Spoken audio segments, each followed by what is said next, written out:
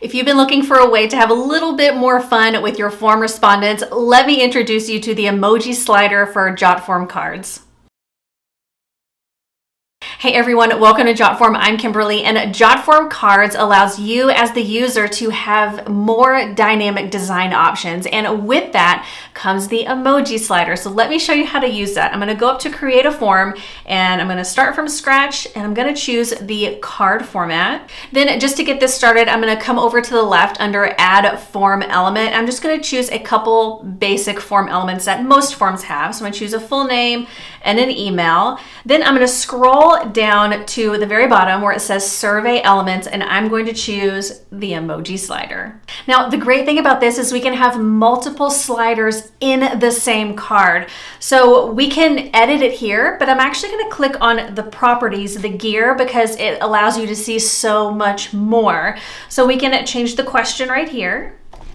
So what did you think about? And then under fields, the rows right down here, we can add different sliders. So let's say, what did you think about the venue? Then we can return down, and it adds a new slider for us. The food options, we'll tab down so we can get a new one.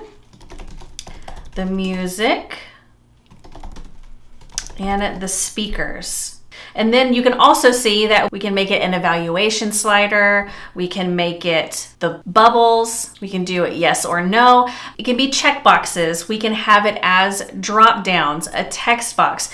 But you guys, what makes this fun is the emoji slider. So from here, we can either have it on a scale of 5, which is going to automatically populate to. We can have it on a scale of 3, or we can have it on a scale of 7. So let's go up to publish. Let's open in a new tab and let's fill this out so we can see what it looks like in real life and then also with the submission. So I'm gonna go ahead and click start. And then submit.